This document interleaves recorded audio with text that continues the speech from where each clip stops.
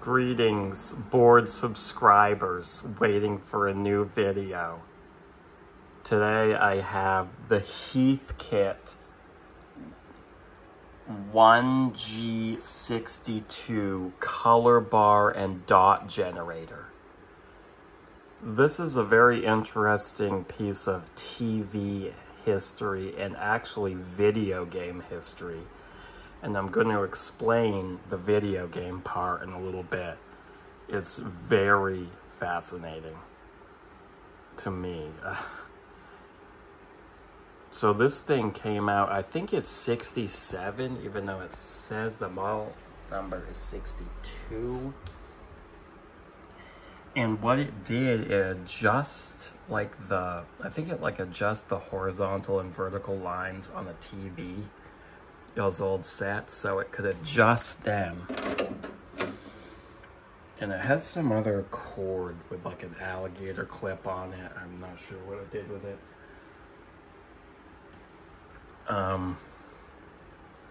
That screws into like one of these. Video out, RF out. I have no idea how to use this. There's a couple other channels that made videos on it, more in depth, but I have no idea. I turned it on, that green light came on, it made a noise. Okay, so what really interests me about this specific model, and there are all kinds of these Heathkit models. This is the Heathkit IG-62, which was used by Ralph Baer in the late 60s, actually almost the mid 60s, to create the first attempts at a home video game system. Or really, video games in general. I think Space War may have been out by then, or like Tennis for Two maybe, I'm not sure, but so, according to the National Museum of American History,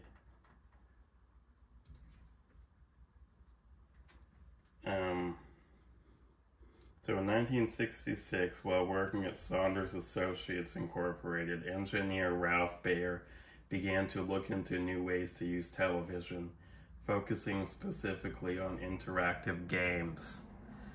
Wow, that is exciting. Interactive games in the 60s. Baer had received his bachelor's in television engineering. That would be a really cool degree back then.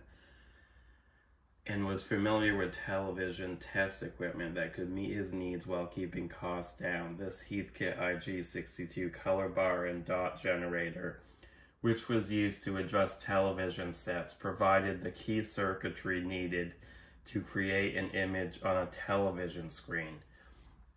This allowed Baer and his colleagues to devote their time and attention to develop a way for anyone to be able to move that image.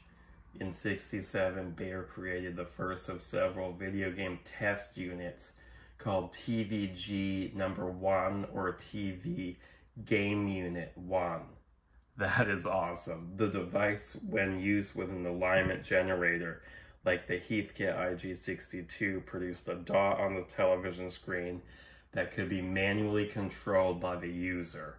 And I'm guessing, I don't know if you would control it using this or the thing that he made, the game system.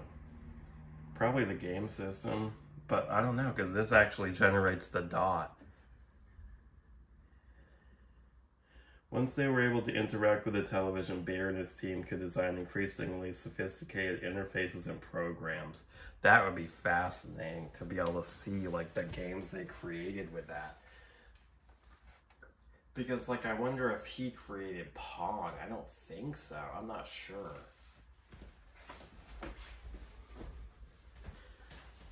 So this alligator clip must go on to the old TV set.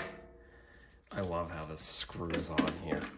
So cool. So I guess these things are called a Heathkit because you actually got it all like in parts, and you actually had to assemble it. Pretty neat. There's your TV video game history lesson for the day.